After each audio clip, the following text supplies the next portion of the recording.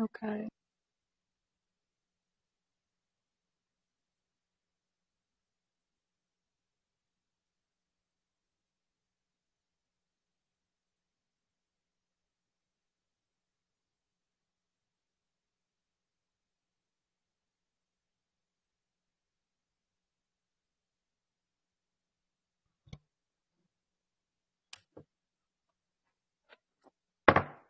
Good morning, everyone.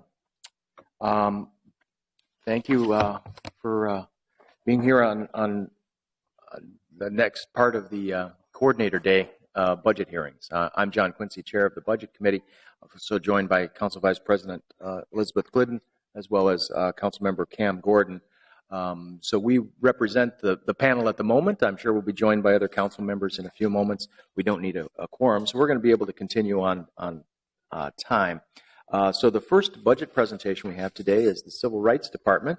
It'll be followed up with the Youth Coordinating Board and the Municipal Building Commission this morning. And then we're going to be hearing from the Minneapolis Park Board this afternoon beginning at 1. So if we'd like to begin today, Ms. Corbel, welcome, and whenever you're ready. Thank you so much. Good morning, Mr. Chair and committee members. My name is Velma Corbel. I'm the Director in the Department of Civil Rights, here to present the Mayor's 2017 recommended budget for the department, which appears on pages F98 through F105 of the budget book. The next slide shows the department's organizational chart. There are 5 primary divisions, currently 25 authorized FTEs. The 5 primary business units are Complaint Investigations, which is our traditional civil rights entity. The second is Contract Compliance Division. The main work of the Contract Compliance Division is equity and inclusion for minorities and women as workers and as businesses on publicly funded contracts. The third division is the Civil Rights Equity Division, whose main work is the primary conduit to enterprise efforts on racial and gender equity. And that division also administers the Urban Scholars Internship Program. Fourth division is the Office of Police Conduct Review, whose main work is to handle complaints of misconduct filed against Minneapolis police officers. And finally, we have a new division this year, the Labor Standards Enforcement Division, And their main work is to implement and enforce the new Safe and Sick Time ordinance that was passed back in the spring of 2016. You will also note that there are some boxes that seem to be floating alone by themselves. One is the Minneapolis Commission on Civil Rights, the Police Conduct Oversight Commission, and the Police Conduct Review Panel, along with a new board that the Civil Rights Department will be staffing, the Workplace Advisory Committee. These are community member represented boards. The Minneapolis Commission on Civil Rights is 21 members. The Police Conduct Oversight Commission is 7 members. The Police Conduct Review Panel are actually 7 representatives appointed by the mayor and city council, 2 at a time of which are part of the sworn/civilian review panel model.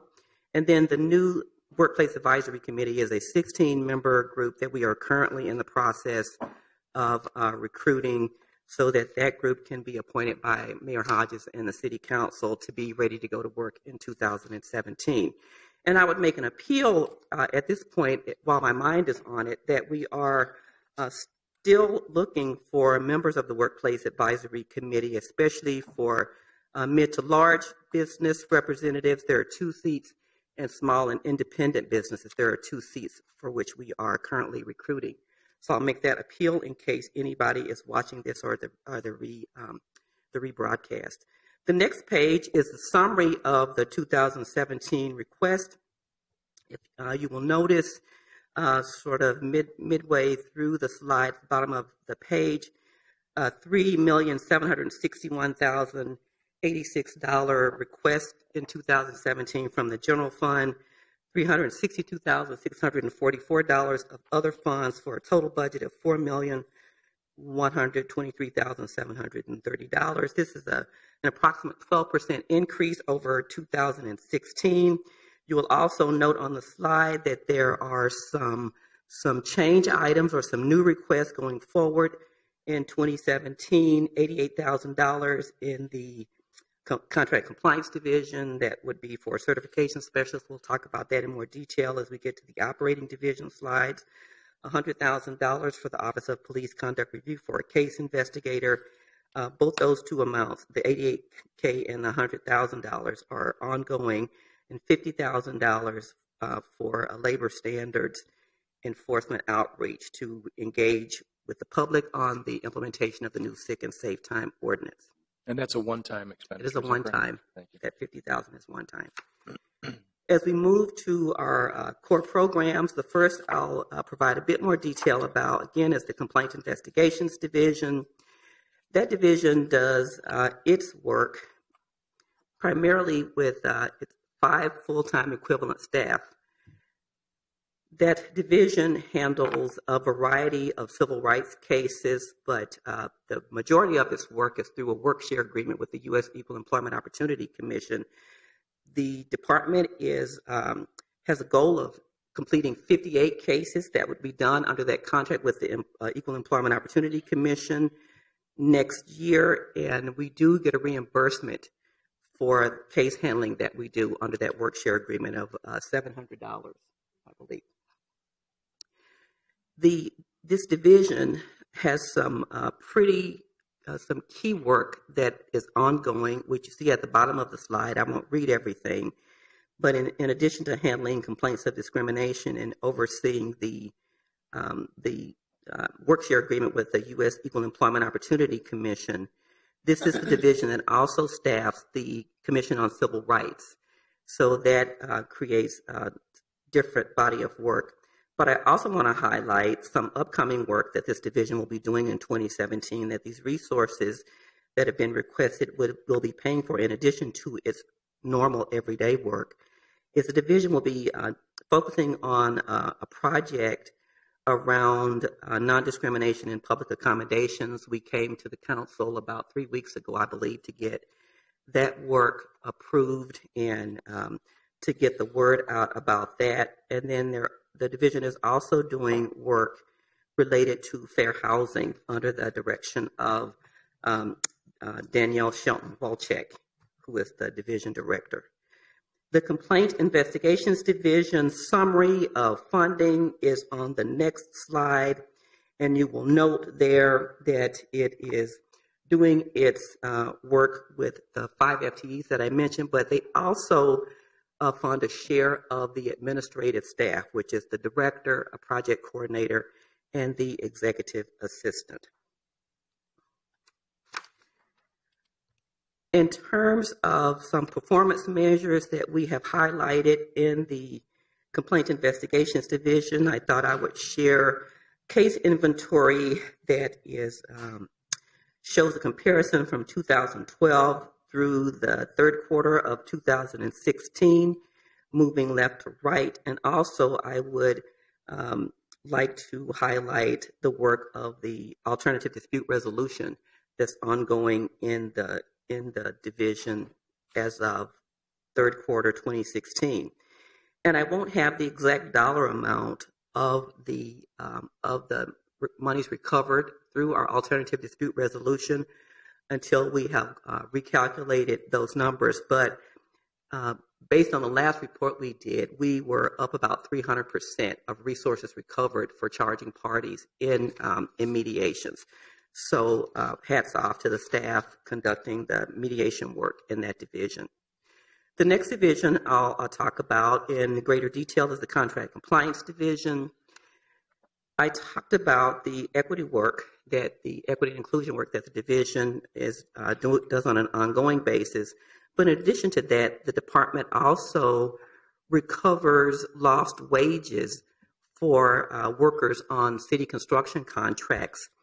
And I had the number in my head. I didn't write it down, but I believe over the last 3 quarters, they've recovered about $50,000 in lost wages. And this happens when contractors are either misclassifying workers or just not paying workers what they're supposed to be paid on public contracts. And the Contract Compliance Division is monitoring and making sure that those employees are recovering the wages that would be stolen otherwise. The division does this work with 9 FTEs plus their share again of the administrative staff. Contract compliance is requesting an additional staff in 2017. That request has been forwarded through the mayor's budget of a certification specialist to the tune of about $88,000. And I'll talk about that more when we get to the resources slide. But I wanted to highlight work that the division will be doing in 2017, in addition to the disparity study that we've talked about a few times in front of the council, which will be done and slated to be done in January of 2018. That division is also undertaking work to upgrade its compliant management system instead of doing work with the Excel spreadsheet and the CRM and other software systems that we're using right now to do compliance. We're actually going to have a new compliance management system. I'll talk about that a little bit when we get to the capital asset request slide. But the division is also a partner in developing a business resource matrix, which should be available to help small businesses gain access to a variety of resources, not just in our community planning and economic development division, but with our partners across the region, like the Met Council, City of St. Paul, and the county. And on the resource slide, again, you will note that the contract compliance request for an additional staff is shown under the FTEs would increase by 1. There are also some federal funds in addition to the general fund request, which is a community development block grant funding that the division receives on an annual and ongoing basis. This number, I believe in previous years, this number in the non-general fund column has decreased as the budget deliberations have been ongoing, but we always start out at this amount, and so this year, again, starting out at approximately $321,000. And the next slide describes the change item for the certification specialist, and I'll just tell you a little bit about why we need this position. The certification specialist will do exactly what the name implies. It will be certifying. It'll be a certifying member of the Minnesota Unified Certification Program.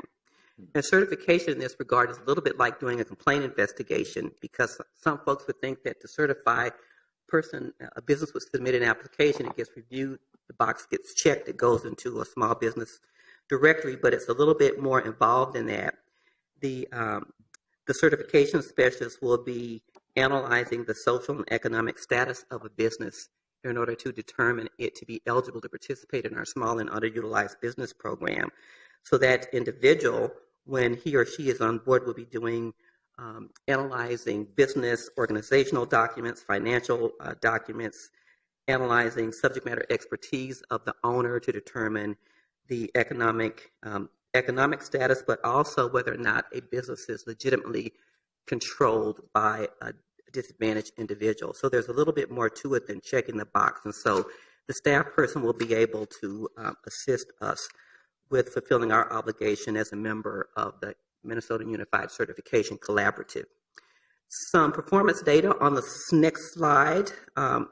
Relative to the Contract Compliance Division, we're showing inclusion performance for businesses on the slide to the left and inclusion performance for workforce on the slide to the right. And we are tracking a little bit under at the end of the third quarter, but there is a logical reason for that. And we talked about this last year when we talked about the third quarter report for contract compliance. You know, about 2 years ago, the government was really the only person building construction projects during the recession. Fortunately, that's picked up a little bit, but it's also created competition for the small women-owned and minority-owned firms, which is a good thing for women and minority-owned firms, but it's also really stretched the capacity of the existing small and minority-owned businesses to do work across a myriad of publicly funded projects. And so the chore here now, or the task, is to identify other businesses in the community to get them certified to be able to participate on publicly funded contracts in the city and with our other government partners. And the Office of Police Conduct Review. Excuse me, real Yes. quickly, Director Corbel, I just wanted to check in with my colleagues up here. We've, of course, been joined by Councilmember Bender and Fry. Just wanted to make sure there weren't any questions before you went on to the next slide. Not seeing any, please, if you could continue. Thank you, Mr. Chair. The next division we'll talk about in detail is the Office of Police Conduct Review. And I think it goes without saying that the Office of Police Conduct Review staff has been earning its paychecks over the last several months. And they will continue to do work that is allowing greater access and transparency to data, to police data. They will continue to analyze trends, to determine which programs and activities may need to be studied to create better transparency and efficiency. And I am really pleased to say that after a couple of years of making the request, an additional FTE is in this 2017 budget for an additional case investigator, and that's shown on the next slide. At $100,000 for that case investigator to do really an increased amount of work that would also free up existing staff time to really focus on the work of the Police Conduct Oversight Commission, which is the community-facing component of the Office of Police Conduct Review, which is the group that you hear about that's doing the complaint process analysis or the body camera study and all of the other good work that you hear that group is undertaking. And so the resource slide shows the additional FTE and the total resources requested for the division. And the next slide shows some performance data. Thank you for, I'm going fast, and please, Mr. Chair, I know I'm going fast. I want to get through it and also leave time for questions if there are any. If I'm talking too fast, please let me know. Doing fine, thank you. The Office of Police Conduct Review performance data through the third quarter of 2016 appears on the next couple of slides. And we are showing the complaints filed by quarter and allegations filed over the last couple of years. And I actually chatted a little bit with the police conduct staff because if you'll notice here in the Q3 comparison slides, which are about 2/3 of the way over on the left graphic, why is it that it appears that the complaints filed in the third quarter of 2016 looks like it's a little bit lower? And it really is a factor of timing. And by the end of 2016, the complaint load will actually have risen overall from 2015, but it's cyclical. The complaints spike in the summer and they taper off a little bit in the cooler months. But the complaints overall do show an increase from 2015. And the next slide for the Office of Police Conduct Review shows intake resolutions and review panel recommendations on the allegations, which pretty much tracks with the data from the previous slide. And I do want to point out that all of this information in the Contract Compliance Division, Complaint Investigations Division, Office of Police Conduct Review, all of this performance data is updated quarterly and is available on the department's website for folks who are interested. But again, the department will continue to, or the division will continue to analyze the trends to determine which policies and programs and areas will be studied to improve outcomes and also the relationships. And I stop there and make 2 points. I think it would be remiss if I didn't pause to really talk about the partnerships that the division has created, especially with the Minneapolis Police Department. We don't always agree with what goes on in the Minneapolis Police Department, but it really is a testament, I think, to the relationship that the staff in the division has created with the Internal Affairs Division, that they're able to continue to do such good work. And I think that the work that they will do going forward to make sure that the division continues to have access to data and information by which to make the recommendations back to the City Council in order to improve police community relations is extremely important. And so I want to thank the Minneapolis Police Department, also the Office of the City Attorney, but especially the staff. And the other thing that I would like to point out while I'm taking this commercial break is that the staffs in the Contract Compliance Division, the Office of Police Conduct Review, and the Complaint Investigations Division, and the Civil Rights Equity Division have really leveraged the relationships and the networks that they bring to their jobs. They don't just stop working at 5 o'clock when they leave the city, because their personal relationships they leverage to be able to help fulfill the obligations of the division. And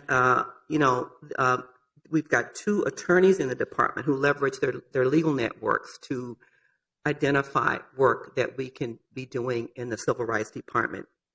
Manny Jafar, who runs the Office of Police Conduct Review, just told me this morning that she's leveraged a relationship that she brought to the department to work to produce an hour-long Twin Cities Public Television show that will be broadcast that talks about police community relations and civilian police oversight. And so I'm just really pleased about that and impressed that she was able to do that so quickly. And then the fair housing work. Excuse me, Director Yes. Corbel. Yes. Council Vice President. I can wait till she's done. Oh, okay.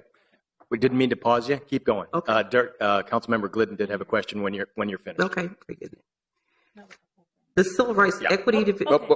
Yeah, Now would be okay, the so time. now I'm going to pause. Okay, sorry about that. I just didn't mean to interrupt you in the middle of Okay. your I thought it your was right. comments. So if you could go back to the prior slide, I had a question on the slide. Which So that's prior why- slide? Right there. Yep. On The data slide? The Okay. data slide, right. So just noticing that, so I guess one question on the data slide is that mediation seems to be a pretty minimal portion of kind of what's happening with the cases, and I wondered if could get any comment on why you think that is. I mean, I noticed too there's kind of a high number of no jurisdiction and dismissal, so maybe that's a reason, but. Councilmember Glidden, I can answer that question for you. Imani Jafar, Director of the Office of Police Conduct Review. So I'll start with the no jurisdiction. So we only have jurisdiction over the Minneapolis Police Department. So as you can imagine, with several law enforcement agencies in the area, we get a fair bit of complaints involving Park Police, Metro Transit, so those have to be dismissed right away. We even get complaints about incidents that happen in other states. So we tried to separate out the no jurisdiction so that people could see how big of a number that is. Those complaints still have to be processed, so our intake investigator still does a full analysis. We sit down jointly, that's myself and Commander of Internal Affairs, to make that decision. As far as mediation, that's an option that we tend to try and use when it's a good fit for both the complainant and the officer. So our first step is usually to ask the complainant, are you interested in sitting down to talk with the officer? Cases that present themselves that way are sometimes when they say, maybe an officer referenced them in a way that was offensive to them because of a disability or something like that. And so we'll say, and when they say, I want an apology, I just want to talk to them, those tend to be cases for mediation. A lot of time complainants would prefer not to talk to the officer, and so we certainly wouldn't push someone into that. So we really try and gauge what's a good fit for mediation. I think it's an excellent resolution when the complainant really wants to participate and wants to speak to the officer about the incident. But otherwise, sometimes in those incidents, because they tend to be lower level issues, coaching is more appropriate, so that would be the officer talking to their supervisor through performance mentoring, and then they have documentation that they then have to return to us, and we have to approve that. Okay. All right. Thank you. Good.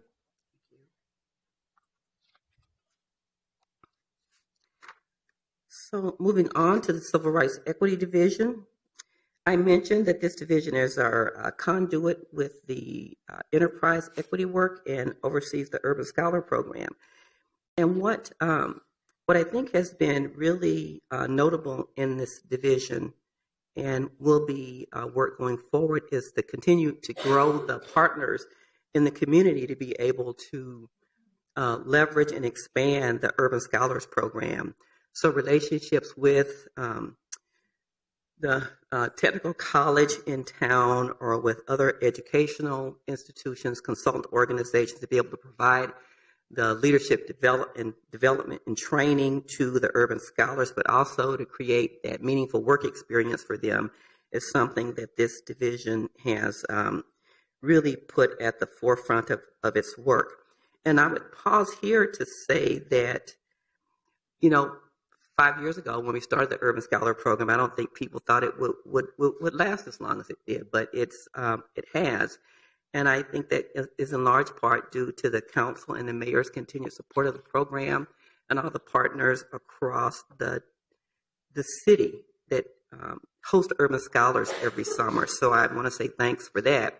And the other thing that I would say is that there is a perception that somehow Urban Scholars is competition for other internship programs that exist inside the city, but I don't believe that, because I think there's space for all of these programs if they are planned and administered thoughtfully and strategically.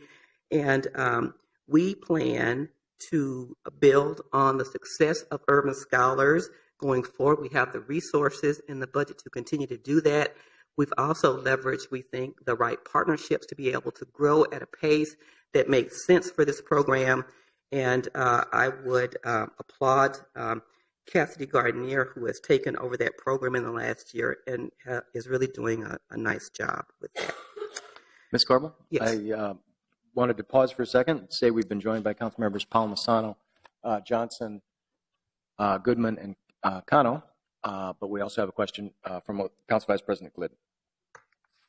Thanks. I just had kind of two pieces on this work in the equity division with the Urban Scholars. One was, I don't know how you're working with the enterprise on the goals for the program and how it continues to grow, but I will just kind of put in a pitch that I hope we can grow into this kind of some more specific goals around seeing the Urban Scholars retain permanent employment with it's not just a city, although I think, we would really benefit in the city from that partnership, but also from the other jurisdictional partners. And so that's one piece I'll say from my perspective. The second thing is I'm actually kind of, let me just ask it this way, is whether there are other entities that are interested either in starting their version of an Urban Scholars program or something else. I mean, just at some point, I wonder if we become more the partner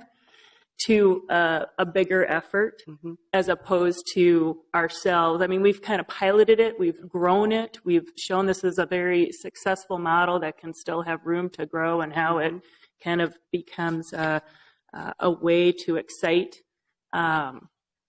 participants to what it might mean to work in the public sector. So I'm curious about that too. I would invite Ms. Gardner to come up and talk a little bit about some of the work that she's doing in the strategic planning with the partners. But I just wanted to say, in the Civil Rights Department, I know there are other departments in the city that have hired Urban Scholars on a permanent basis. We've actually hired 8 inside the Civil Rights Department. It's a bit of work when you do that, but I think very exciting and very rewarding. And so I'll just ask Ms. Gardner to come up. Ms. Gardner, welcome. Mr. Chair, Vice President Glidden, we'll start with your first question. We had limited space and limited ability to include all of our data. I will say that for your information, up until 2015 of Q2, 30% of the scholars who have come through our program here at the city have gained full-time or part-time employment after their internship. So we're very proud of that. Data nationally with public institutions at the federal level is about 7%. We'll always strive to be closer to our private sector friends, which is about 70% retention after putting and investing in those interns. We are currently in the process of trying to collect that data from our partners. Due to data practices, laws, et cetera, it's hard to collect that information. Our friends over at Step Up have similar issues with collecting data from alumni. But we're working on creating mechanisms by which to track what happens to our scholars after we invest in them and after they graduate. As to your second question, we are working on a model that would allow other institutions to pick up and start their own program. We currently, as a leader in this, have the resources in which we're able to do evidence-based practices. We're able to look at whether or not our programs and the kind of the nuances to what we're doing with our students are resulting in long-term employment. Some of the challenges that we're facing are that certain institutions will never grow to the size that the city is. And so we are trying to help build relationships between those organizations. So for example, the parks, the schools, and United Way, they will never have the capacity to host 30 scholars, but we know that our program is more than just 40 hours of work. We have a cohort model, and training within a group of 15 to 30 students is really important. And so we're trying to create a curriculum. And at this year, my staff and I are figuring ways in which we can either sell this curriculum, but that we can be more of a support or administration versus running the program for all of our partner agencies. Thank you. Thanks very much. Councilmember Fry. Actually, thank you, Mr. Chair. This question is for Ms. Gardner. Thank you, Ms. Corbell, for your presentation. The statistics that you just gave off, so that you said, I just want to make sure I had them right. It was 30% retention rate for the city of Minneapolis, which I find very impressive. And then you said it was 70% retention for the private sector. Is that nationwide? Mr. Chair, Councilmember Fry, that is correct. And that's nationwide regardless of what program it is. That's just interns in general. Yes. Those are some excellent numbers. I really appreciate your work. Excellent. Thank Good. you. Thank you. Ms. Corbell, welcome back. I just wanted to point out that if you could be a little conscious of time, but we're doing fine. I will just move on to the Labor Standards Division.